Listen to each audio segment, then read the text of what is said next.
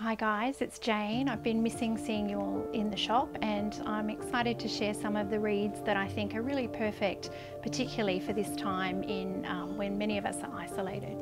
So the first one I want to share with you is called The Authenticity Project. It's by Claire Pooley.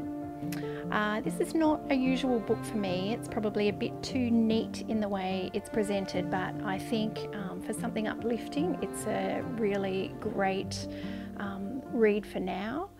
It is the idea of a man who in his past life, in his younger life, he was one that everybody knew who he was. As he aged and he lost his wife, he became a bit more invisible, he felt, and he even became reclusive. While he was in that reclusive state, he had a bit of an epiphany and realised that he hadn't been a very nice person when he was younger, even though he was quite famous. He then decided to set down some real honest truths into a book, a manuscript book, just a normal book, and he called it The Authenticity Project. He wrote these honest thoughts and then he left that book bravely in a cafe, anonymously. Somebody else found the book, read it, read his story, his innermost thoughts, and then they were inspired to write their own things, and it went on like this. She then left it for someone else to find, and a few others found it.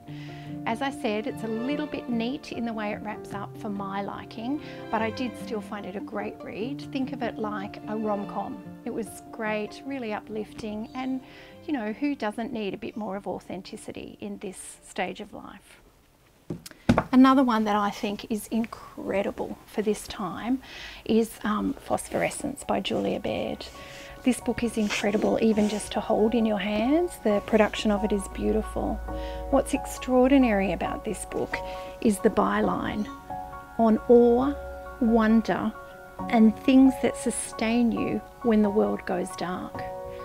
Now, it's quite incredible really that this book has come out in this time period. Julia wouldn't have known it. She's been working on this for years, obviously, but it's just hit the market at a time when the world has certainly gone dark. This is, for me, a testimony of a strong woman who has really come to understand how to find contentment when things don't go necessarily as planned. And for anyone who has lived, they know that things don't necessarily go as planned. But this is about finding meaning in the small things. One of the things that's fabulous about this is talking about ocean swimming, and that's a new love for me. So it's really resonated, and I think there's lots in this that would resonate with most people. A beautiful, beautiful read. My next book is actually a bit tragic, and I know that sometimes sadness is not a thing that people want to do during a time like this, but I actually found this read just achingly beautiful. It is the fictionalised story of the son of William Shakespeare. So Shakespeare had 3 children, 2 of whom were twins, and Hamnet, one of the twins, died when he was 11. So that's a true fact that we know. What Maggie O'Farrell has done is fictionalise the story around that, and in particular the relationship between William Shakespeare and his wife Anne Hathaway. In the book she's known as Agnes, which is what her father wrote on his will. He called her Agnes, so it seems that names are sometimes a little bit interchangeable in those days. I found as a mother this was particularly beautifully written as the child dies and she has to, you know, lay out the body and everything. It's just beautiful descriptions, and I did weep, but you know, I don't think that's a terrible thing. I hope you enjoyed as much as I did. A quirky one. This is a Japanese one. The Japanese are often quite quirky. It's been translated originally from Japanese. It's called Before the Coffee Gets Cold. It's a really unique little coffee shop in the basement in just a back street in Tokyo, where you can go and you can sit at one particular table and you can travel back in time.